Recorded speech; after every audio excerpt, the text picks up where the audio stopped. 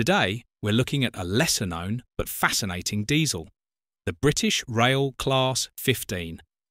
Built between 1957 and 1961, just 44 of these locomotives were produced as part of British Rail's modernisation plan.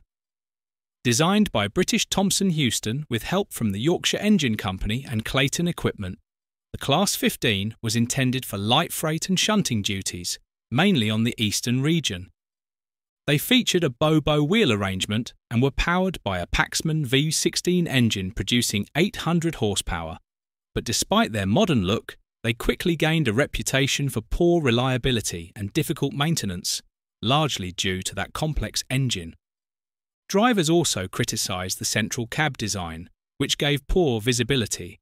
By the late 1960s, they were already being withdrawn, replaced by the more reliable Class 20. Today, just one survives, D8233, preserved at the East Lancashire Railway. It's the last reminder of a short-lived but intriguing chapter in British diesel history.